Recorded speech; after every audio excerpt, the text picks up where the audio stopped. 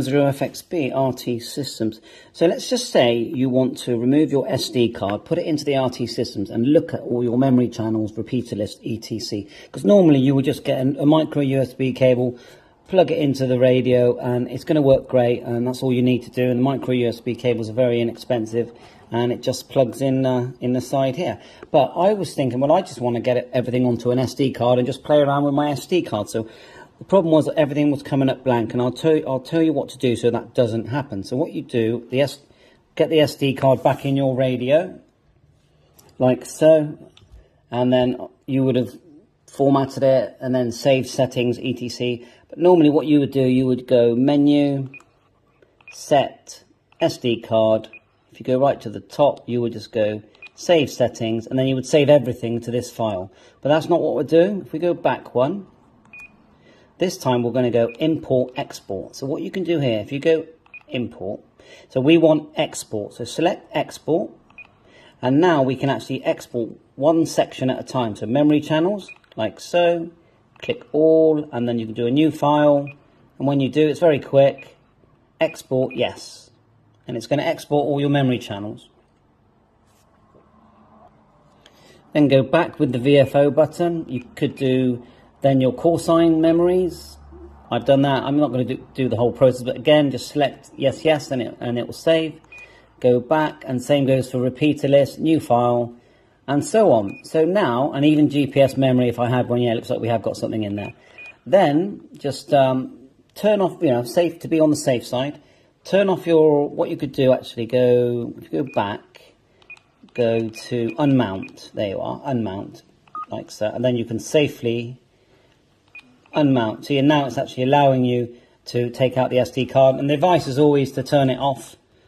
And just there you go, it's just there. Push it, and I'll show you which way around it goes. It goes that way round. Right, okay, let's get it in the program. Right, we'll pop the SD card into the PC, and this file's come up from my USB drive, and there's all the files there, all listed, even photographs, repeater list, CSV files, everything's there. So everything we've saved on that SD card is here. So let's minimize that down. We'll start with a blank sheet here. So we'll close this down. We'll say no. And what we're going to do, we're going to go File, and we're going to go File, then New. And then we get this page here. And let's just start off at memories.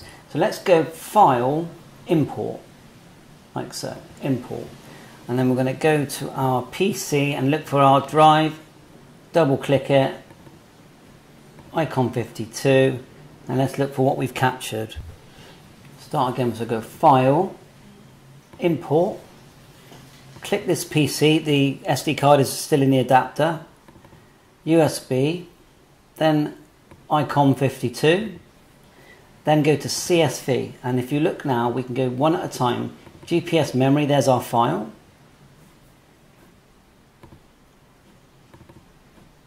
I'm doing this the long way, aren't I? Memory channels, and there's our two files. So let's select the top one. And we're in the memory tab down here. We'll go next, next, next, next, and finish. And look, there's all our memory channels. Now, the nice thing is that we can actually copy and paste these. We can go hot click down here, copy, right click, you can go Control C or just copy. And if we want to paste them somewhere else, let's just say I'm not sure we can do it here. Let's just paste them at the bottom here. We'll just click here, right click, and then we'll go Control V or paste. And we can paste it. And don't forget, you can paste things between different programs. So if you've got RT systems for all kinds of other radios, I'm not going to say you can go between Yaesu to ICOM, because I actually haven't tested that, but that's definitely worth testing. I'll test that in another video. But what I'm basically saying is that although if you look at the ICOM 52 program, you can get data from radio, you can send data from radio, but it doesn't mention getting data or sending data from an SD card. But you actually can do that. I'm not sure if it gets you the whole thing. There is one here called, if we go to PC, USB drive, double ICOM 52, go to the file called setting, and we can double click settings, and this is the one where it might go into error, but I'm still going to do it because The problem with this file is, you have to identify different columns, and I'm new to this software, so I'm just going to go channel number for now. Go next, finish, and look, more channels were affected, and it does bring in some stuff. Look, if you go to DR memories and call channels, it does bring in things. So what I'm saying is that you can use an SD card.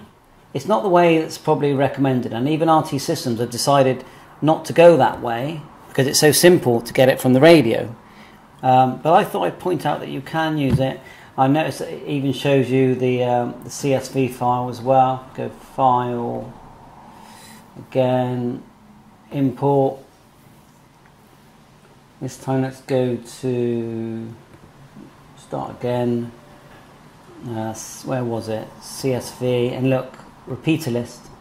And you've got your repeater list there as well. Next, next, next. You have to select something here. If I just put ignore, see what happens. No, you have to put something. Channel. And yeah, it says that more channels than are available. So let me know what you think. Just playing around with the SD card, RT Systems and an ICOM 52. 7.3, all the best.